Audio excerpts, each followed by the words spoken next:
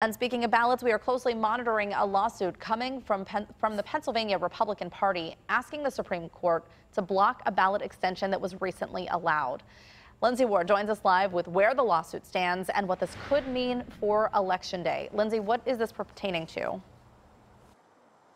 Heather, good morning to you. This is a pretty big deal because we're talking about Pennsylvania, which we have reported in the past is a pretty big battleground state. And when it comes to the election, there's been a record number of people voting by mail because of the coronavirus. And with that, whatever is decided in this case could impact some of those mail-in ballots. Now, this is what the Republican Party within Pennsylvania is requesting of the Supreme Court. They want them to quickly take up this case to block counties in Pennsylvania from counting mailed-in ballots received up to 3 days after the November 3rd election.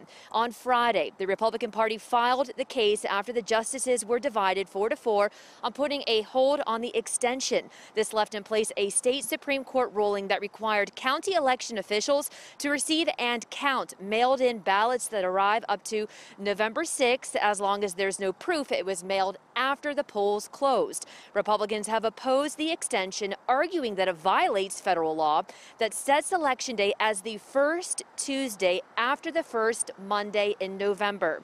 With Democrats voting by mail at an almost 3-to-1 rate over the Republicans, the possibility of ballots getting disqualified because they arrive late could pose a threat to Biden's candidacy. Now, most states make Election Day the deadline for regular mail-in votes or even absentee ballots, but there are some states, about 20 of them, that do have a deadline after Election Day. Reporting this morning, I'm Lindsay Ward, KDKA News.